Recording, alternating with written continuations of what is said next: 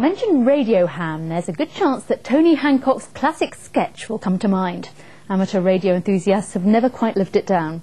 But this weekend in Chelmsford, the hams are transmitting a serious message to the world. They're celebrating the birthday of Marconi, the father of wireless. Our own ham, Kim Riley, joins us live from Chelmsford. Thank you very much indeed. Well, this is the Sandford Mill Museum, I should say. This is the Marconi hut. Doesn't look much, does it, actually? Not very unprepossessing. But in fact, you know, this was where the history of radio broadcasting all began back in 1922 in a field at nearby Writtle. And this weekend, the hut is full of radio amateurs, like Colin Page here.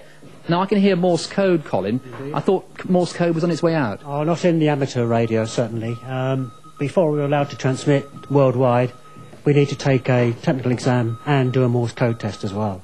So you're keeping Morse code pleasantly alive. Let's look at some of the Morse keys you've got here. Look at this one. Lovely stuff. Nice to see it still being used. Thanks very much, Colin.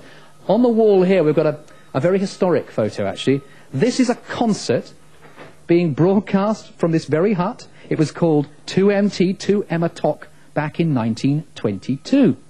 Now, 75 years on, come on with me, 75 years on, they've recreated it. You know, we've still got the same piano here, and indeed the same pianist, still playing the same chords. And let's see if he's going to do his stuff now. That hand should rise magically any moment now, and it isn't, is it? Press that button again. Here we go. Right. Have another go. Come on. He's supposed... Ah, look, there we are. Up goes the hand. They don't play them like this anymore, you know. There we are. Beautiful stuff. Absolutely wonderful. Second attempt. I knew it wouldn't work. It worked perfectly in rehearsal. Geoff, obviously the hut. We know about the hut and how it started. What happened to it since? Well, the Marconi company used it for another 40 years as a laboratory, and then it moved to a local school, and it was used for 30 years as a sports hut. And then you got hold of it?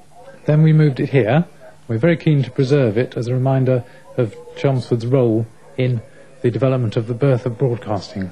Smashing. Thank you very much. Let's come across and meet, because this weekend they've got a marathon 24-hour session going on here when the radio amateurs call the world. And this is Brian. What luck are you having, Brian? Not very much. I'm afraid conditions are not as good as we could have hoped for. What message are you giving them if you do receive anybody? Well, we're reminding them that this is celebrating Marconi's birthday and the centenary of the commencement here in Chelmsford, Hall Street, of the Marconi Company.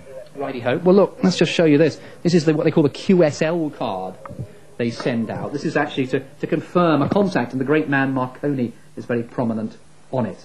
Now, of course, back in the old days of broadcasting, what did you have? You had one of these crystal sets. Pick up my microphone. It's actually on here, I think, but the crystal set.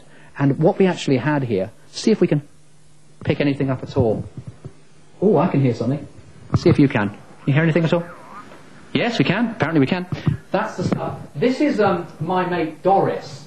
And Doris loves this program. It's the only program she could get in 1922. Although I have to say she is just a little bit of a stirrer. Never mind, from the Marconi hut at Chelmsford, back to you in the studio. Thank you very much indeed. You never get those things to work when you want them to. Let's have the weather, Victoria.